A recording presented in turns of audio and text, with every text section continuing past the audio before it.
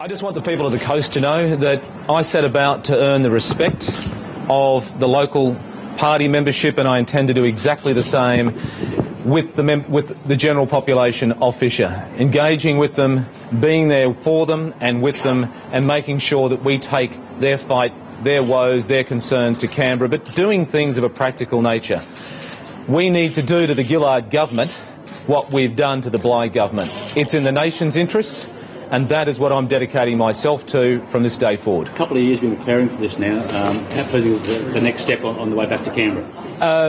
It's really not the road back to Canberra. It's about re-engaging with the public. The public here have every reason to be very concerned about the democratic process and the hand they've been dealt. And that changes now. We need to be able to show them that as a party we respect them, that we deserve their support and their vote, and that we will listen to them and work on their behalf. Canberra is just part of that mix. How keen would you be up against Peter Slipper if he decides to stand again? I'm actually not interested in other candidates. I'm actually interested in what I can do and what the LNP can do and what Tony Abbott can do. That's what matters to me. Are you surprised your involvement in the Slipper scandal hasn't hurt your chances today?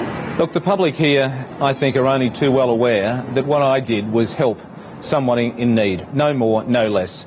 I won't make any other comments about that matter. It's before the courts, and so I'll just leave it at that. Did Tony Abbott know the extent that you were involved? This was one of the more heated pre-selections, and some people spoke out in support of James McGrath especially. Are you confident you can unite those people behind you? Look, in a pre-selection, people are absolutely allowed and should be encouraged to support any candidate. There were a range of candidates there today that had support from a range of front benches, including myself.